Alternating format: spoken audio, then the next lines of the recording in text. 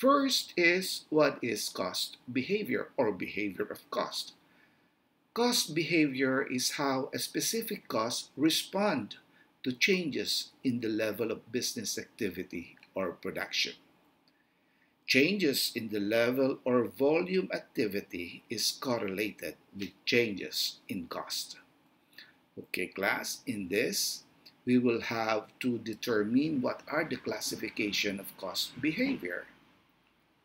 Cost can be classified into three behavior categories in response to changes in activity levels. First, variable cost.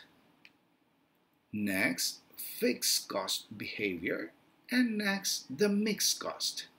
Mixed cost can also be called semi-variable or semi-fixed cost. Why? Because mixed cost has a component of a variable cost and a component of a fixed cost. Let us have an illustration on variable cost and fixed cost. For airline companies, the longer the flight, the higher the fuel cost. So here, class, the fuel cost, this is a variable cost. Why? Because the fuel cost is determined by the mileage of the flight. Okay?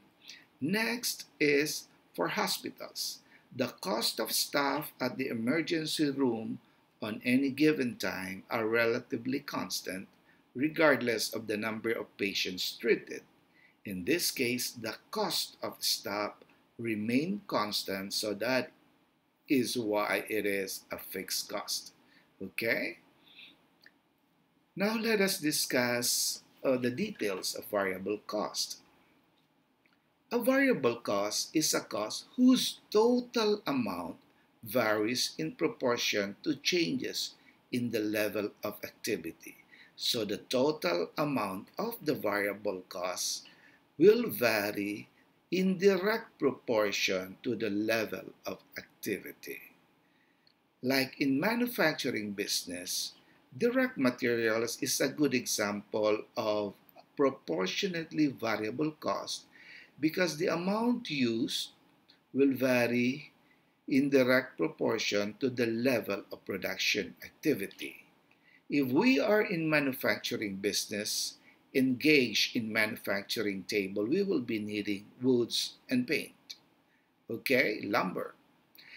And then if we are going to manufacture 500 tables, we will be needing materials, lumber, and paint that is good for 500.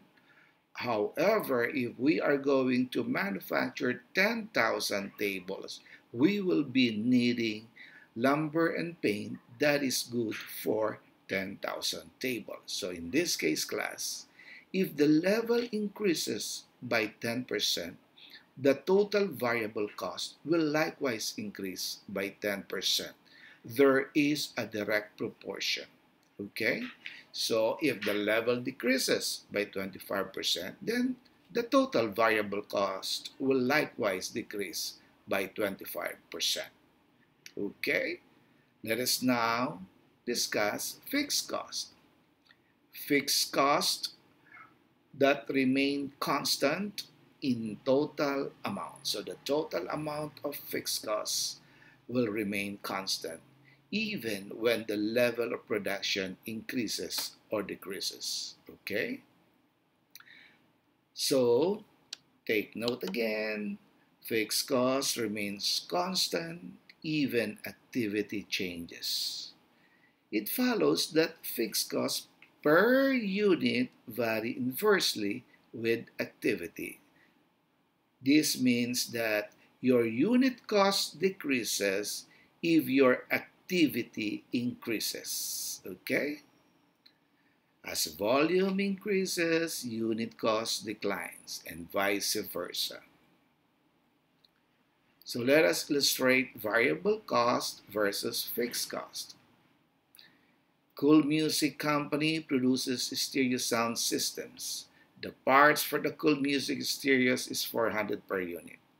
So here, if we are producing 5 units, 100 units, 1,000 units, our variable cost, the total variable cost will be dependent on the number of units. So here in this case, our total variable cost is 2,000 for 5 units.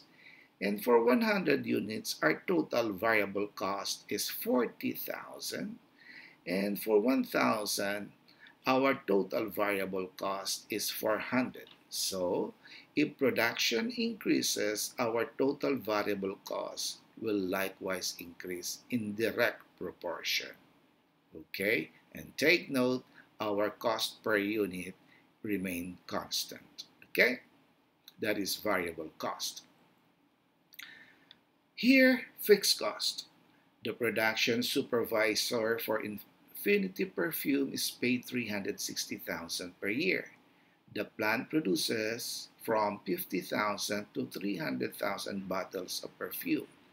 So the number of bottles ranges from 50,000 to 300,000. So let us have 3 levels of production. Okay? And the total cost, irrespective of the number of bottles, will remain constant at 360,000. Okay, same. However, our cost per unit will be decreasing.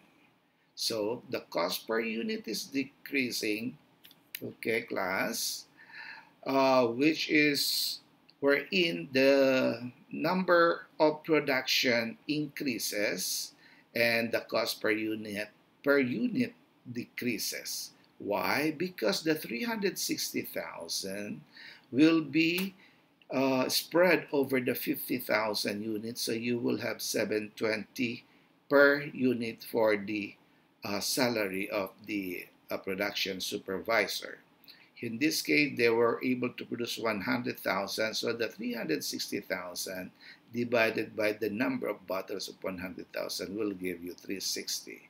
Similarly, the 360,000 here divided by the number of units produced, which is 300,000, you will get cost per unit of 120. Okay, let us move on. Now let us take a look of the mixed cost. A mixed cost has both fixed and variable components. One of the examples is our utility cost. Our utility cost has a fixed cost component, the base, and it has a variable cost component, which is the kilowatt hour that we have used. Okay, so this is our variable cost and this is the fixed cost. Okay, so utility cost is an example of a mixed cost. Okay, let us have an illustration of this mixed cost. If your fixed monthly utility charge is 500, your variable cost is 50 per kilowatt hour, and your monthly activity is 2,000 kilowatt hours, the amount of your utility bill will be expressed as, we will have Y as the amount of utility bill. A will be your fixed cost, which is the monthly utility charge of 500, and B is the rate per kilowatt hour, and X is the number of kilowatt hours. Substituting it with the amounts here, and our utility bill will be, doing the mathematical calculation, will be 1,500. Okay? Okay, class, let us take a look again of our manufacturing costs. And we have to determine what is the behavior of our manufacturing cost. We have already discussed that the elements of manufacturing cost are direct materials, direct labor, and factory overhead. Now, we will determine what is the behavior of direct materials, direct labor, and factory overhead. We have already discussed that direct materials is a variable cost, okay? And for direct labor, it is also a variable cost. Why?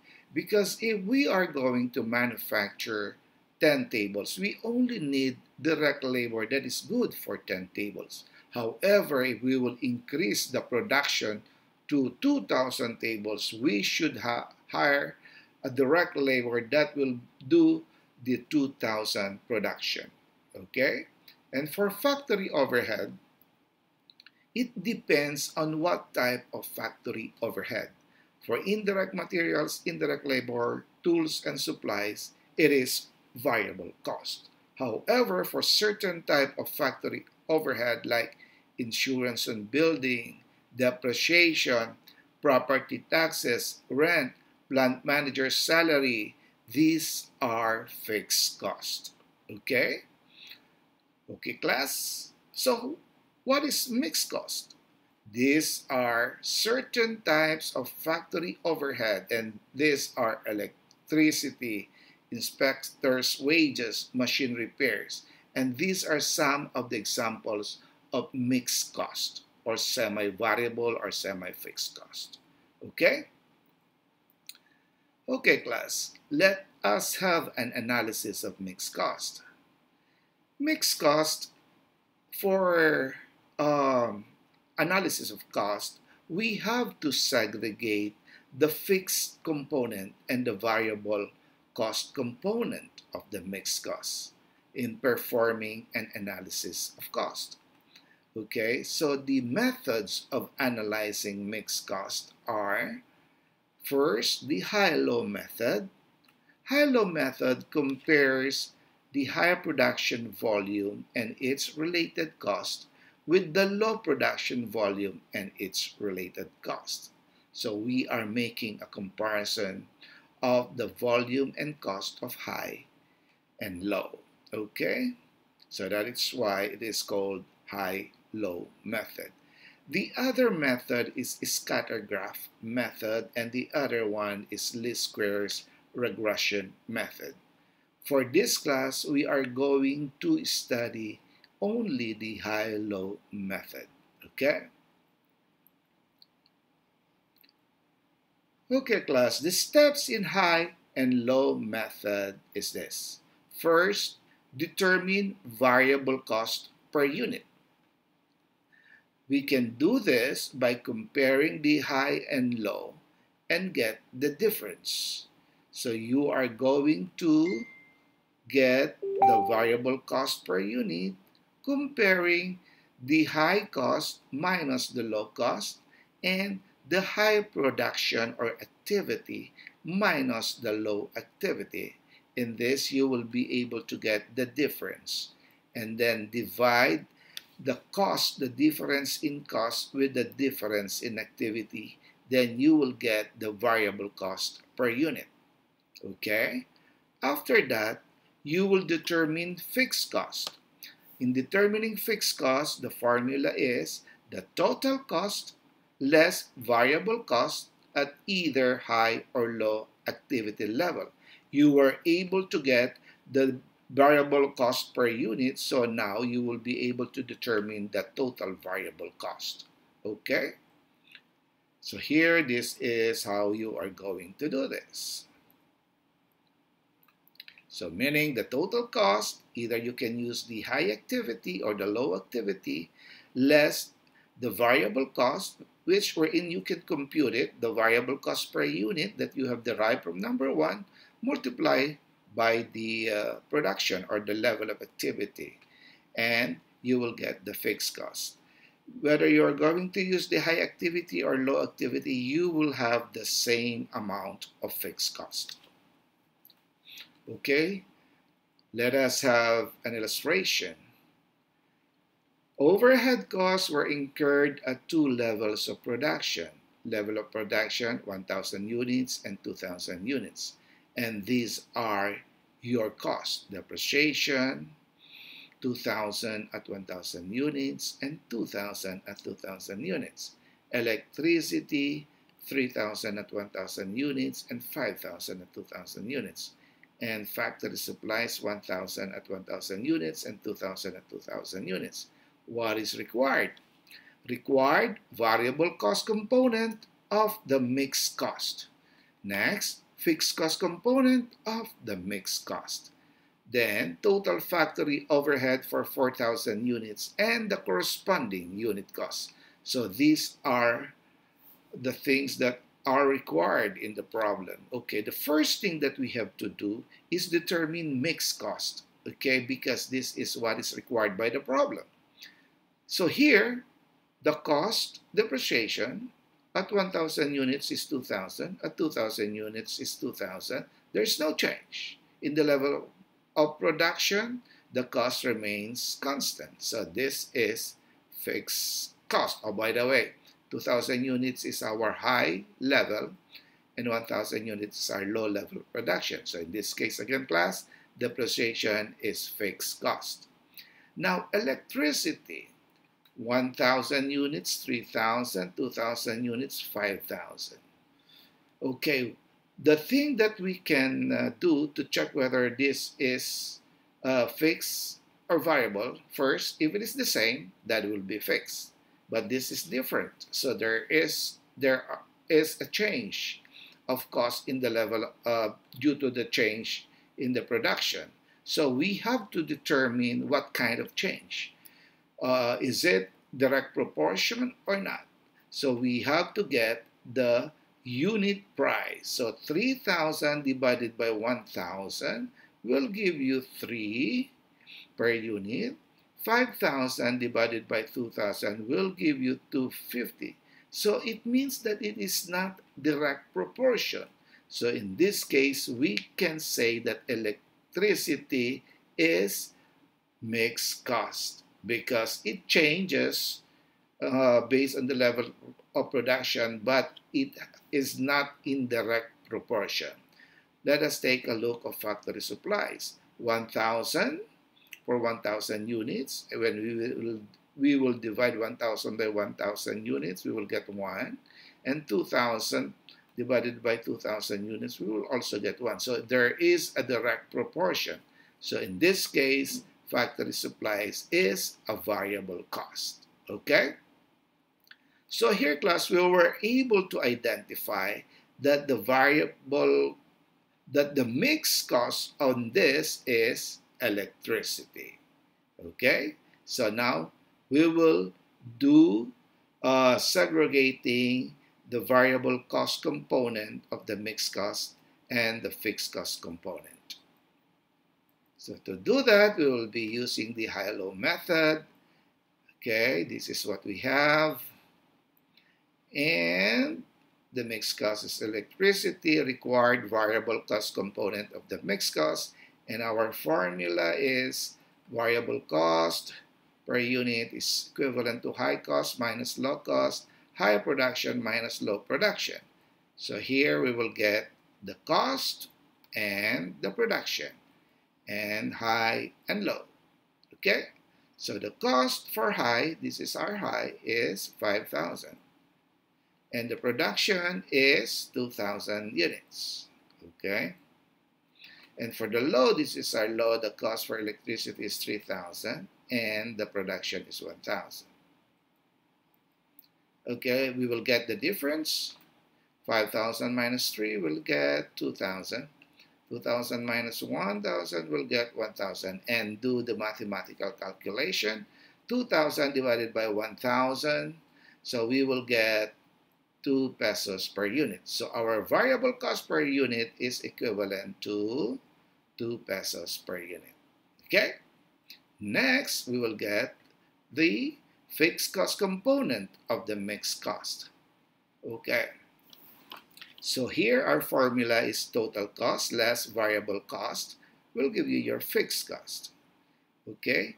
Our total cost using the high production is 5,000, right? And now, how much is our variable cost? Our variable cost is 5,000. We derive that to the per unit that we derive in number 1 times 2,000 units will give us 4,000. So in this case, our fixed cost is 1,000. If we will use the low production of 1,000 units, so here our total cost is 3,000. Then 2 times 1,000 will give you 2,000 as our variable cost, and our fixed cost is also at 1,000. Okay? Whatever you are going to use, whether the high production or low production, the calculated fixed cost will be the same. Okay, so the answer, the fixed cost component of mixed cost is 1,000. And now, the total factory overhead for 4,000 units and the corresponding unit cost. This is what we have, and our costs are depreciation, electricity, and factory supplies. Okay? So we were asked to get the total cost for 4,000 units. So class, we have to determine all the costs. Depreciation is a fixed cost, so we will have 2,000. Then this is our mixed cost, right, class? And our mixed cost is there is a component of variable and fixed cost. So let us determine first the variable cost component. Okay, so with this, we have the variable cost per unit of 2. This is how much we have calculated, and we are producing 4,000 units. So the total variable cost is 8,000. And we have computed that the fixed cost component is 1,000. So our electricity for 4,000 units is 9,000. And here, factory supplies, this is variable cost, so direct proportion. So we are producing 4,000 units and 1 per unit, so we will have 4,000 here as our factory supplies. So if we are going to get the total factory overhead, will be for 1,000 units, the total factory overhead is 6,000. For 2,000 units, the total factory overhead is 9,000. And for the required 4,000 units, the total factory overhead is 15,000. And if we are going to determine the cost per unit, 6,000 divided by 1,000 will give you 6 pesos per unit. 9,000 divided by 2,000 will give you 450 per unit, and 15,000 divided by 4,000 units will give you 3.75 per unit. Okay, class, take note that the more we produce, the lesser unit cost. Why? Because of the fixed cost component, we are spreading it with the number of units, okay? For the variable cost, there is a direct proportion, so it is not affecting the unit cost, okay, class? So class, that's it for our topic. So if you have questions, please let me know. Okay, class, just give me a message if you have question. Stay safe, class, and have a wonderful day. Bye for now.